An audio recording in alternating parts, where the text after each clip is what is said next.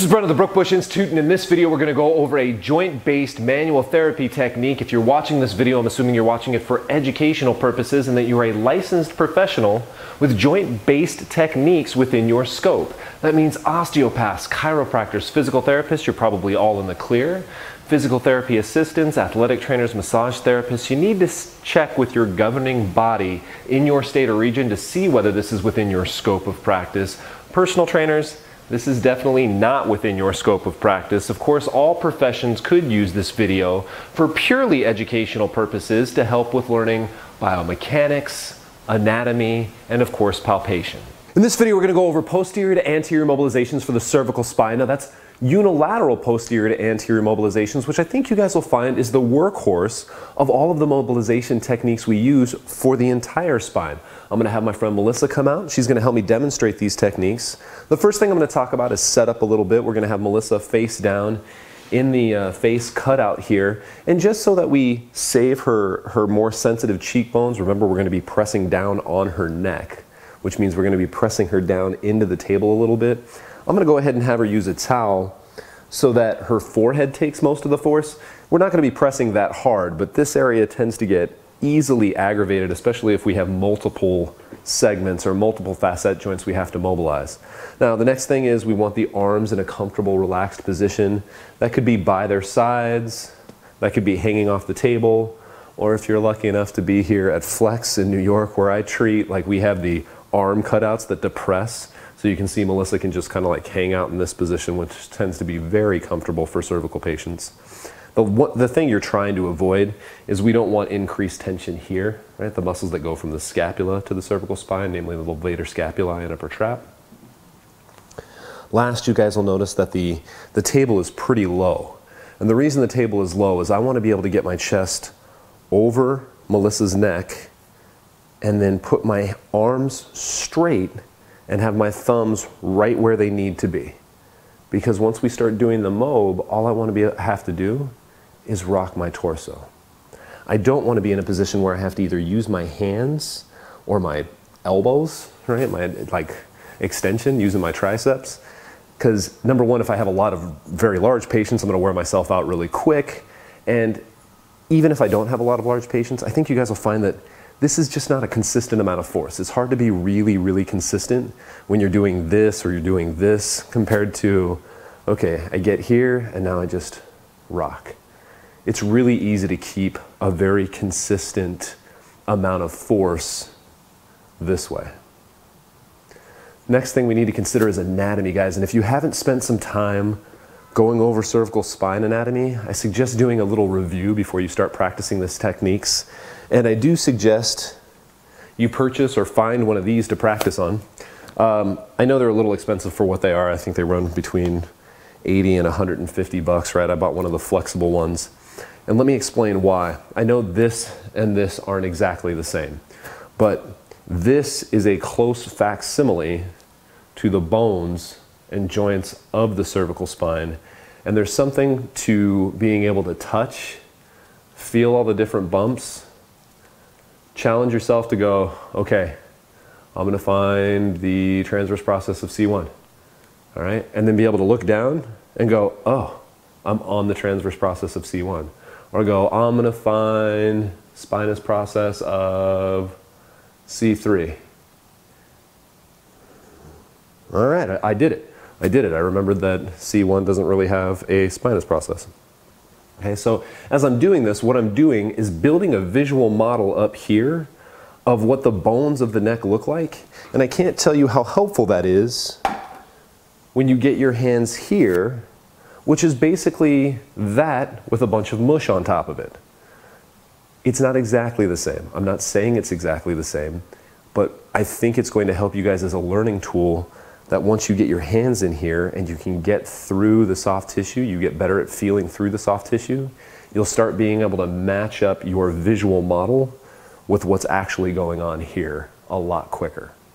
Now we are going to start with the most complicated joints of the neck to actually palpate and mobilize, but that's just because we're going to start from the top and work our way down. So let me show you guys how to palpate C1 and then how we're going to mobilize C1, CO, or the atlo-occipital joint. So if you guys feel the back of the skull and then take the back of the skull towards the ears and find that little point known as the mastoid process, right? That's like right here, guys. Right? Some of you guys have felt your mastoid processes before. They can be a little tender to poke on. And you guys are going, what does that have to do with the cervical spine? Well, if you go just inferior to your mastoid process, you can actually feel it on yourself. Like you run into like two hard things sticking out this way. That's actually the transverse process of C1, right? So find that on your patient and then look down, and I want you to draw an imaginary line between your two fingers, right? A little horizontal line between your two fingers, and think C1's right under that.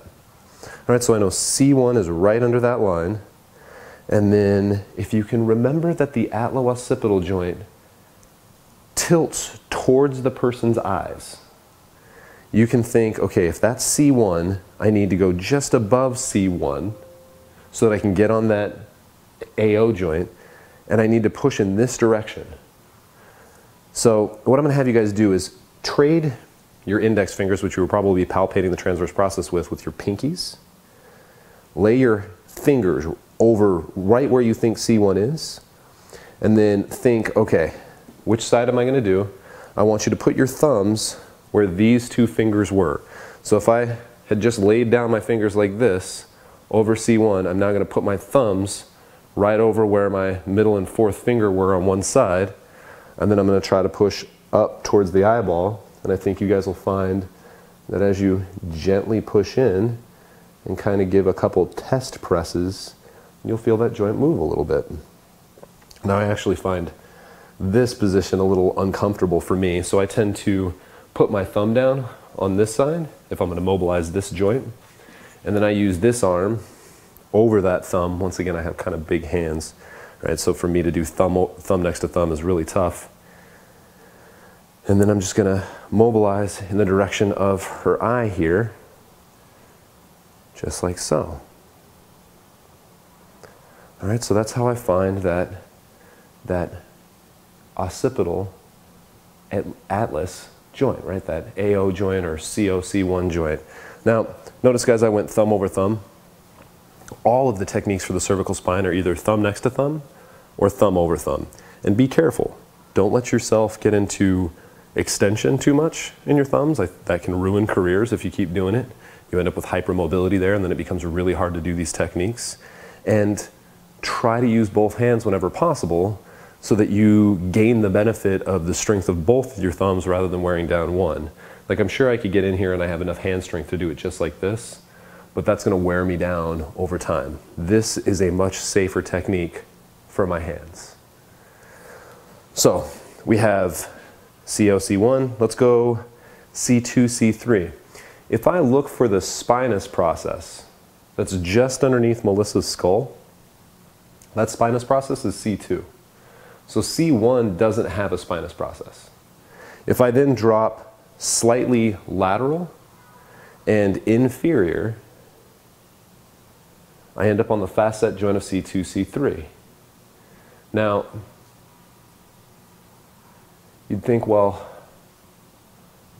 that's easy enough, and then I can just press down. And I know some of you guys have already figured out that I skipped C1, C2. And there's this little trick, right? So if I find the spinous process and drop off, that's C2, C3, and I can do my normal PA is C2, C3, and I can either do it this way, getting over the top, or I can do it this way, getting over the top.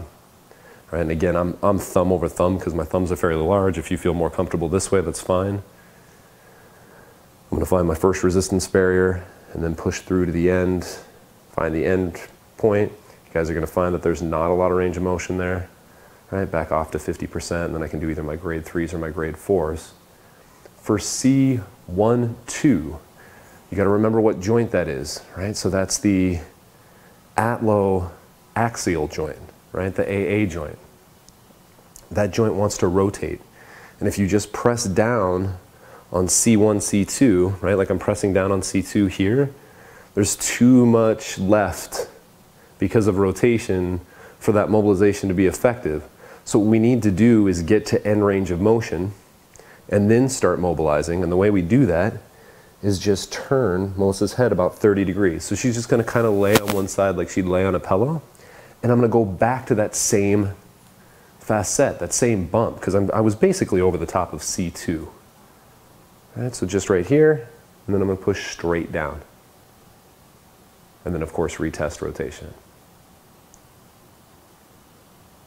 All right, guys. So quick recap here. And once again, these are the hardest joints in the cervical spine to figure out. So if you can get these, you're in good shape. For C1 and the occiput, you're going to go towards her eyeball, just underneath the occiput. Right? So you can go over the top this way, or you can come around to the side, and then I end up using this arm, because this arm's now facing her eyeball. This is my dummy thumb. And I can go this way. If I then find the spinous process of C2 and drop off laterally, you end up naturally wanting to drop off laterally and inferiorly a little bit. That bump was over the top of the articular pillar of C2. If I press straight down, that's actually mobilizing C2, C3, which is fine if that's what you want to mobilize.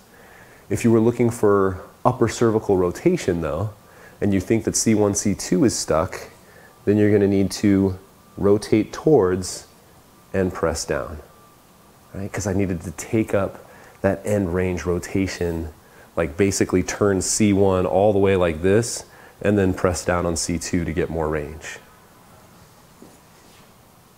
Guys, that was the hard part. That was the hard part. If you got that, rewind this video, watch that a couple times. If you got that, the rest is easy breezy. So C3, now we're starting to get into mid-cervical spine. Fall off just lateral and inferior. I like to come around the side. It's just straight down. And then C4 is just one segment down again. C5, one segment down again. C6, one segment down again. Now you guys know C7 is spinous prominence, so that's right here for her.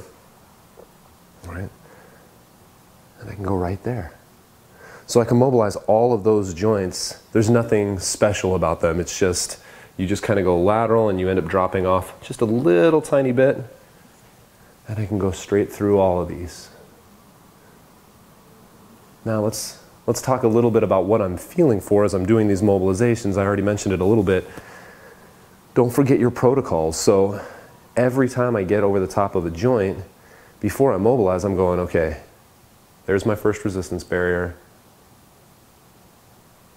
There's the end of articular arthrokinematic motion before I would just start pushing her into further extension.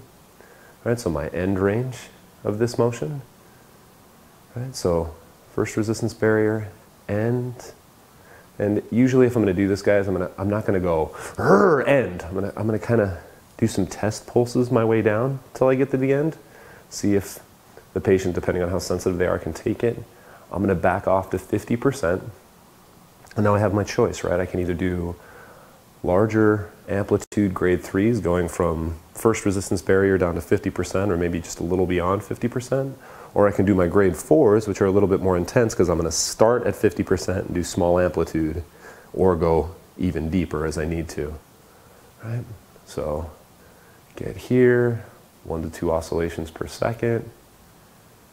And I'm going to keep going probably for 30 seconds or more until I feel a change in tissue sensitivity. Or not tissue sensitivity, I guess is the wrong word. Maybe malleability, tissue density. I'll feel like it's easier to move the joint. How does that feel, Melissa? Feels good?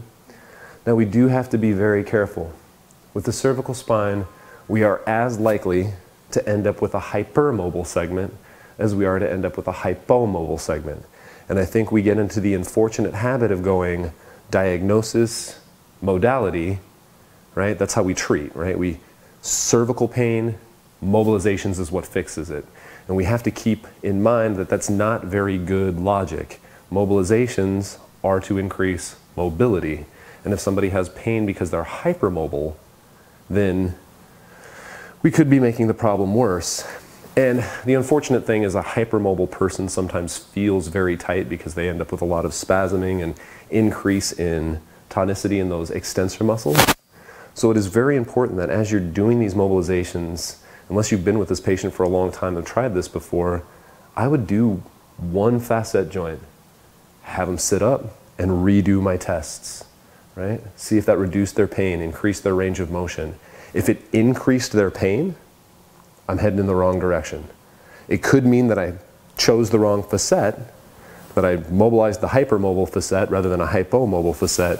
It could also mean that mobilizations maybe aren't the most appropriate thing to start with, and maybe we should back off and start thinking about maybe this person needs more of like exercise first, stability exercises first, or maybe I need to leave the neck alone and maybe treat out the upper thoracic spine, and I see if I can get some good progress that way, let their neck calm down before I come back to these more aggressive techniques that directly affect where they're having pain. All right, guys, so just to review here real quick, CO, C1, 2 is just off that first spinous process, or C2, C3 is just off that first spinous process you feel. If I rotate 30 degrees, C1, C2, all of the other cervical facets feel like little bumps. You're getting it right over what is called the articular pillar. And when you look at the spine, the cervical spine, all they're talking about with the articular pillar is the facet joints stack up in such a way that they feel like pillars on either side of the spinous process. So for the rest of the cervical spine joints, you're just getting right lateral and slightly inferior and pressing down. And we're probably mobilizing the upper on the lower segment. And you guys can just think about that as you go through and feel each one of these bumps, right? That's connected to the spinous process as you try to loosen up all of those cervical facets. Guys, stay tuned for your close-up recap. Now for the close-up recap, all of the palpations and the various ways to do these UPA mobilizations for the cervical spine, which is a little complicated. We're going to go ahead and start from the top and work our way down again. You're going to find the mastoid process, which is this little bump I think you guys can see sticking out right here, right behind Melissa's earlobe. And then if you go just below that, on either side of her spine, you'll feel these two things sticking out like so, right? And those are her transverse process. And then if I put my pinkies on those transverse process and just lay my fingers down horizontally, just underneath her occiput, my fingers are right over C1. Now, if I want to do this side over here, and I just replace my third and fourth finger with my thumbs, I'll be over that CO-C1 joint, and then I can push down, find my first resistance barrier, right? Remember that I'm pushing down towards her eyeball. So this one's not straight on. This isn't not a straight on PA this way. It's this way a little bit. So I have to kind of push back in towards her head, and I'll find my first resistance barrier, my end range, back off to 50%. And then do either my grade 3s or my grade 4s. Now, the next one we're going to find is actually C2, C3. And if I drop off laterally and inferiorly from C2 spinous process, remember the C2 spinous process is the first spinous process we feel underneath the occiput, because C1 essentially doesn't have a spinous process. So if I go right over C2, C3, I can go ahead and do my normal straight up and down PA over that little bump I feel, essentially between C2 and C3 spinous processes, just lateral to it. Right, so that bump, again, where's my first resistance barrier, where's my end, back off to half. Now just like in the video, you guys will notice I went CO, C1, C2, C3, because to get to C1, C2, I need to turn Melissa towards me, or towards the side that I'm mobilizing, because I need to take up all that slack in the atlantoaxial joint, which wants to rotate. So if we're going to improve range of motion, we need to get pretty close to end range. But then once I get her in this position, I'm just going to go back to C2 spinous process, fall off, and do a PA.